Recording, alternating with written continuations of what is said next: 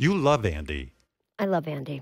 Somebody asked me the other day, how long have you known Andy? And because I've known so many of my friends for so long, I keep thinking he's my new friend. But then I recalled, oh, wait, I was pregnant. I had terrible morning sickness. And then before, I was like, oh, no, he's not. He's my new friend. But we're working on 25, 26 years now. Of a real friendship, and we've come a long way. In the beginning, we kept bumping into one another, and we had mutual friends, but it wasn't a friendship that was easy. Do you know, like when you have somebody new in your life and you're drawn to them, but you wouldn't ask them out alone? But then eventually we were going to the theater. He would come to the theater with me. I'd drag him to a theater or a restaurant deep in Chinatown that he'd try to understand. But those are those kind of experiences that eventually you're in a room with him and you don't have to talk, and he's that friend that's real, and it just changes.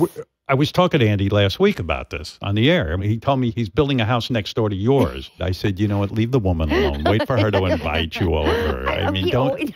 No. I said, Andy, what are you standing on the deck waiting to see if Sarah's out there? And then, like I could see him sitting out there all day. It's thrilling. And my daughter is going to babysit for Ben.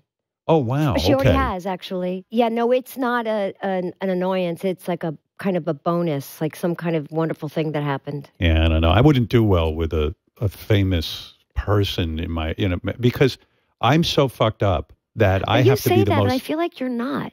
I have to be the most famous person. Trust me when I tell you I'm fucked up. You know what I mean? Like I was walking. Jimmy Kimmel will come over my house, and we'll go for a walk or something. Always throughout the years that I knew Jimmy early on, there was no question when I was walking with him, everyone came up to me and wanted to talk with me and would carry on and want a picture with me. And I loved it because let this guy sit and watch my fame.